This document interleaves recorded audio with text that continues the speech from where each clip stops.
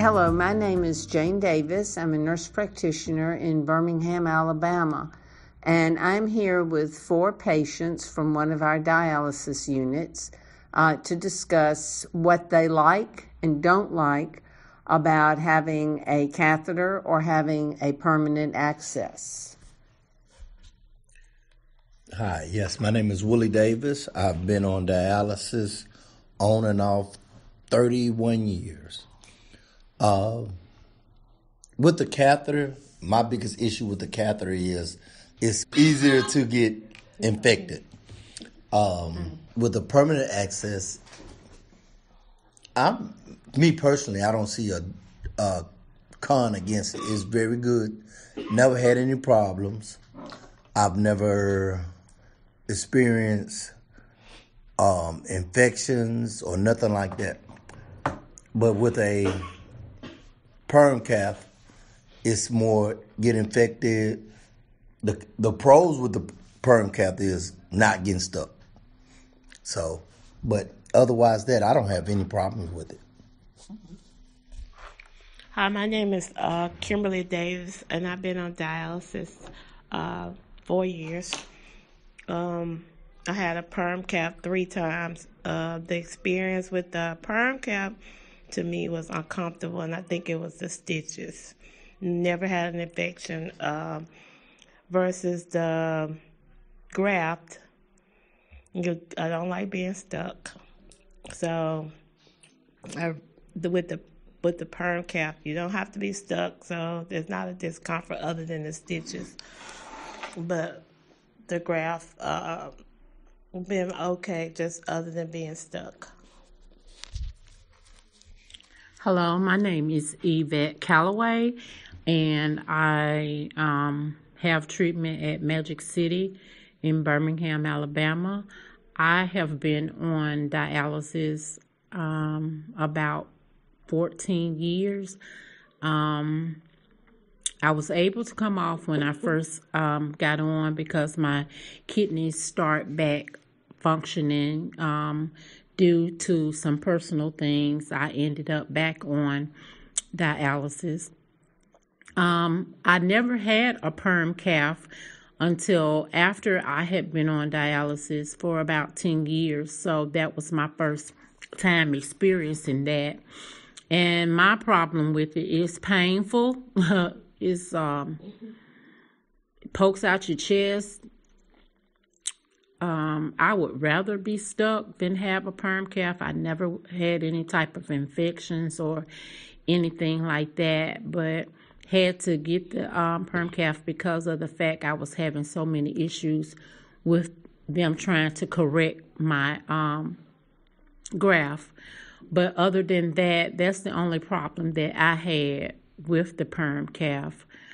Hope and pray that I never have to have it again. Thank you.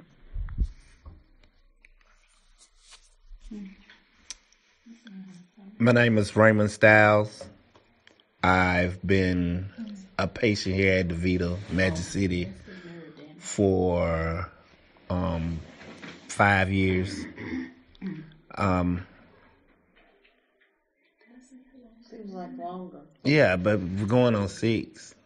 Okay. Yeah, it's going on 6. But have you just been on dialysis 6 years? Yes. God, it seems like longer.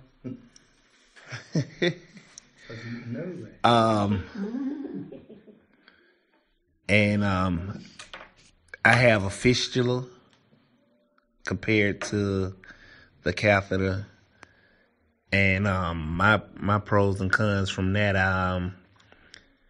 it usually itch when you have it in your chest, and it be to get irritated because you keep bumping it against your clothes and stuff like that. It's hard to take a shower because you got to cover it up and make sure you maintain it being clean compared to having a fistula. I just, I get stuck. It hurts some, but I'd rather have that than the cath, because it's more convenient for me. and there's a less chance of getting infected. The care is better, far as that, and that's what I like about the fistula. So, do any of y'all use the numbing cream before you get stuck? I do. No, I don't. You know it's available to you. Yes. Okay. Did you get an access before you started dialysis? Yes. Okay. How did you feel about your provider? I know most of you saw nurse practitioners or nephrologist or both. How did you feel about them telling you needed to get an access when you didn't need dialysis at the moment? Were you resistant to it? Well, I wasn't, because Dr. Brown had informed me that they had been watching my count, and when it got down to a certain number, she said that she wanted me to go ahead and get my access done. So with me, they did mine, and it worked fine.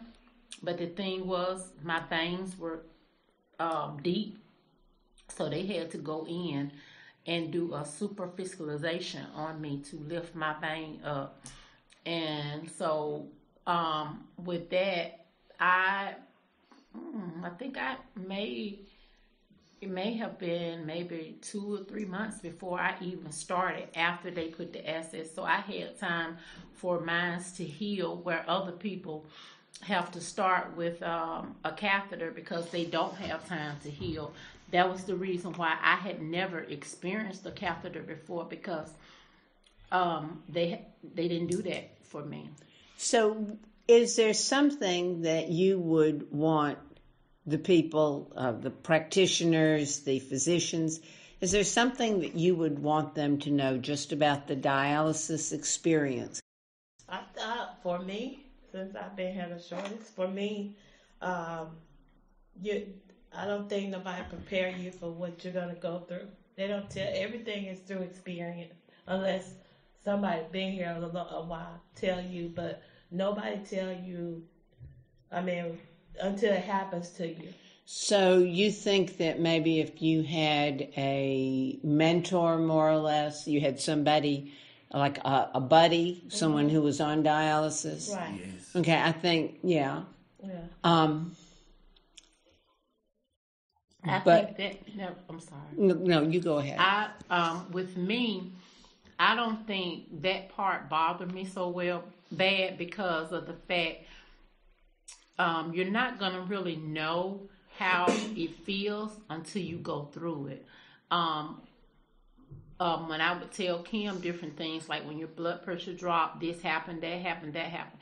Well, that was just how I am, because I'm nosy and I paid attention to a lot of stuff. And because sometimes when you try to tell new patients about things, they don't receive what you're saying, because of the fact, first of all, they're upset, they're hurt, they're frustrated. Some of them be embarrassed. They be embarrassed about all types of things. Some be embarrassed about, oh, well, I'm going to have these knots on my arm. Well, would you rather have a knot on your arm or be dead?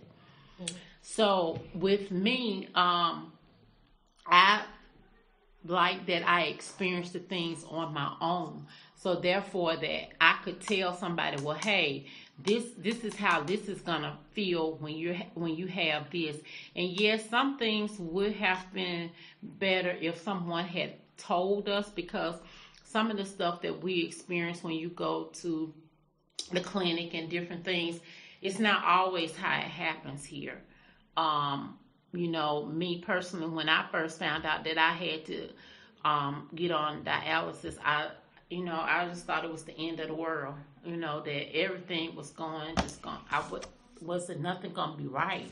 But then I had to learn through experience that I could still do everything that I wanted to do. I just had to do it in a different way.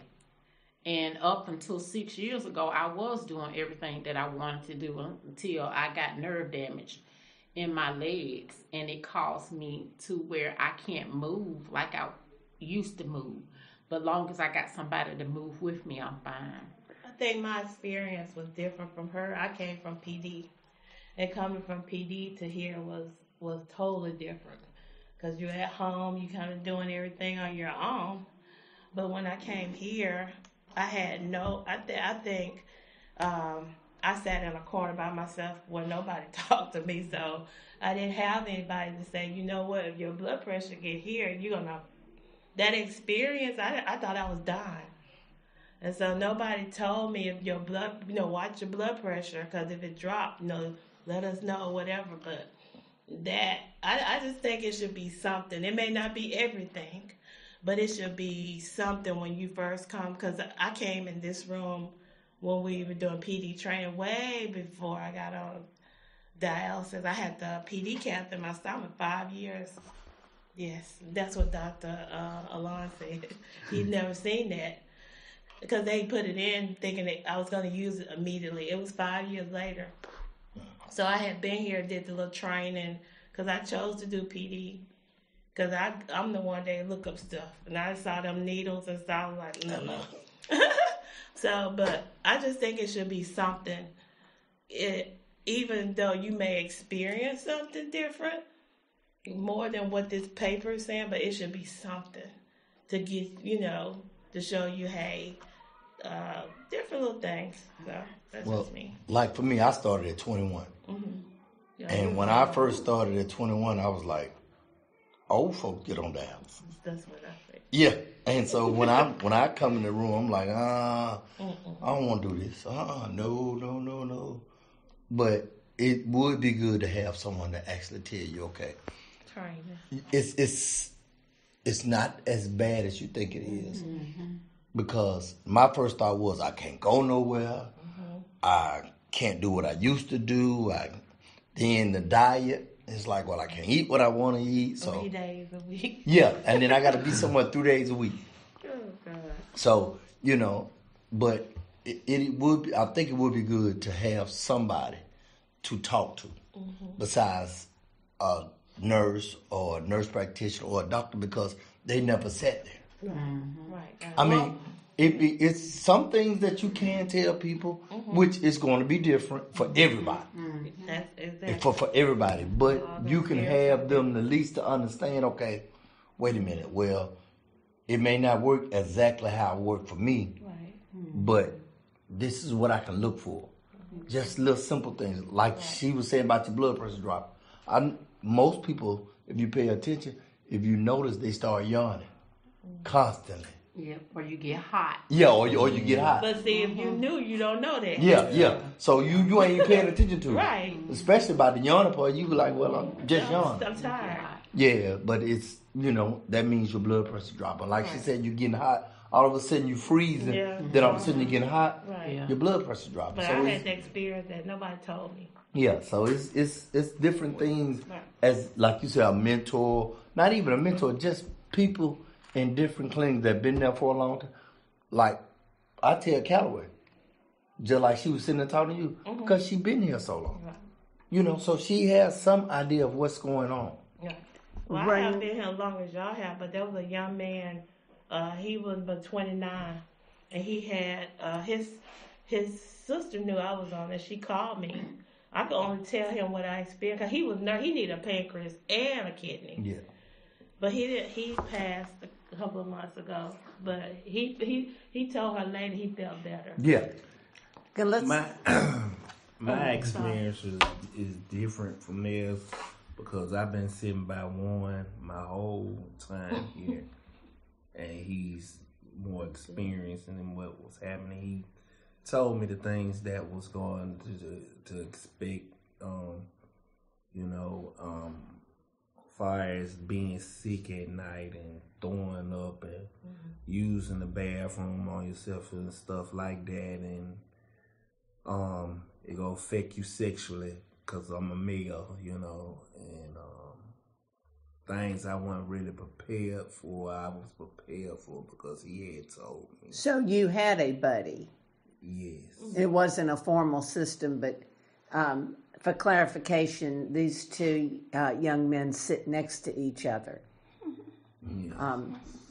Now, let me ask another question. Did any of you come to any of the classes before you started dialysis? Any of the patient education classes? No. No, nothing was never offered Oh, to yeah, me that was about to say when I without a started. class. But when I did get on, I attended classes with Jane Davis at Cooper Green, talking to patients who were fearful about getting on dialysis. And even at my church, I had to end up talking to two of the ladies about getting on dialysis, and one of them, she worked in the medical field, but she was still fearful about being on dialysis. And I feel like anything that you step into and you know nothing about, you're gonna be fearful. Yeah. I don't care what it is. I don't care, because how I experienced something, Kim or one or Styles may not experience, and I may not have experienced anything that they have felt, because being males, they experience things from, Little Willie. I don't have a Little Willie, so I can't say how that felt. I never had a sex problem, but I had other things that were going on with dialysis that made, things a little difficult. But when I got ready to get off of dialysis, when my kidneys started back functioning, I was only running 2 hours. 2 hours I came in and I was gone. And like I said, with other things that were going on, personal things that had went on, caused me to get back on. But I think it is good that, would be good if they did have people to talk to the patients before they start or when they start, to let them know you're not alone, that we're all in this together. And a lot of people, they push you away. They don't want to be bothered. They don't want to say anything. Yeah. But if you start talking and listening to what people can say, you'll feel better. You can't sit here 3 and 4 hours and don't say anything to anybody and think it's not messing with your mind, because it is. It's messing with your mind. So, you've got to talk to somebody so that they can encourage you, but also educate you. Because you may have something that you have told me as a practitioner, but you may forget something that you didn't tell me that I need to know. So I never really experienced anything bad. Only thing I experienced bad on dialysis was when I first experienced that about your pressure dropping, and I didn't know. I kept telling, I said, I think I gotta pee. I think I'm finna die. I said, oh, please don't let me die, because that's the way you feel. They're not giving you that saline, and what it is, you being got so uptight that you gotta calm down. You gotta learn how to just calm down. But I have been on dialysis, for a while, and so I know the difference of how my body feel when this is finna happen or that finna happen. And I'll be like, hey, come over here. My pressure dropping, or this is happening, or that. And even if your pressure just dropped, say from 150 over something to 130, you're gonna feel it. You're gonna feel the difference. Even though it may not seem like a big drop, your body will tell you. And I'm on dialysis.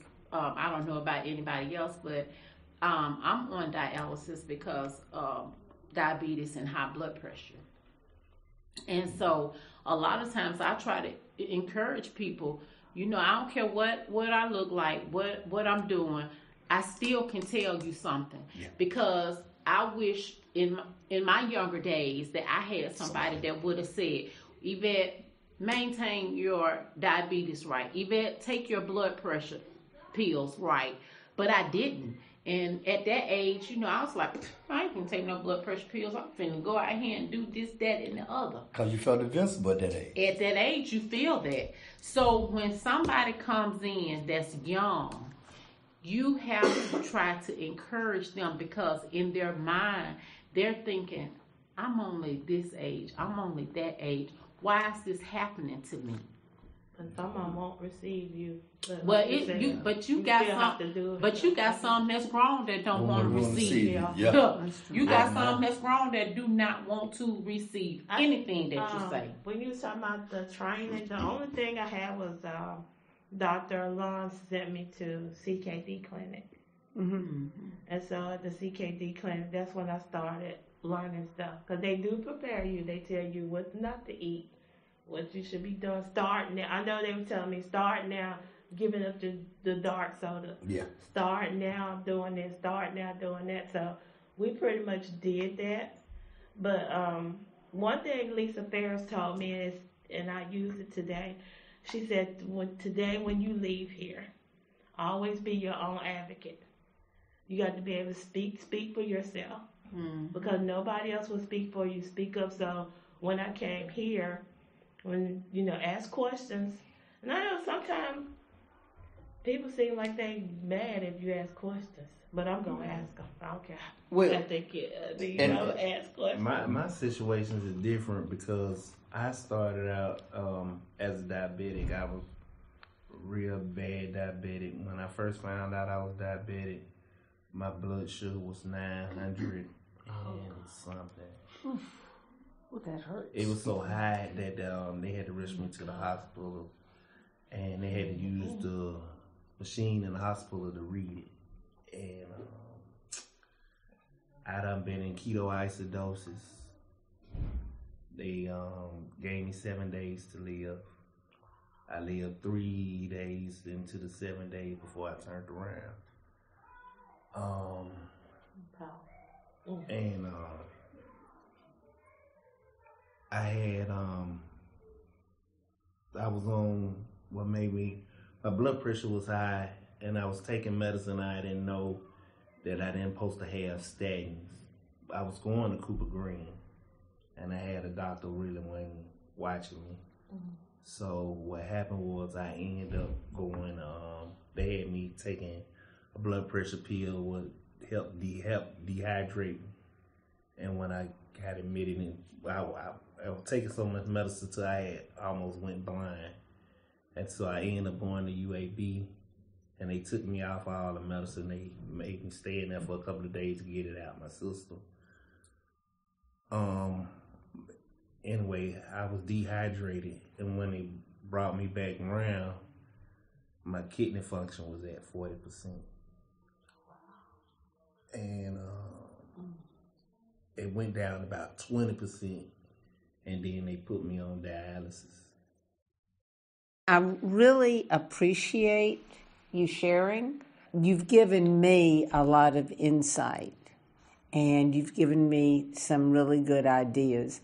And I think you're right. Patients talk to patients. This podcast is copyrighted by the American Society of Nephrology. All rights reserved. All content in this podcast is for informational purposes only and is not intended to be medical advice. This podcast should not be used in a medical emergency or for the diagnosis or treatment of any medical condition. Please consult your doctor or other qualified healthcare provider if you have any questions about any medical condition, or before taking any drug, changing your diet, or commencing or discontinuing any course of treatment. Thank you for listening to this podcast from the American Society of Nephrology.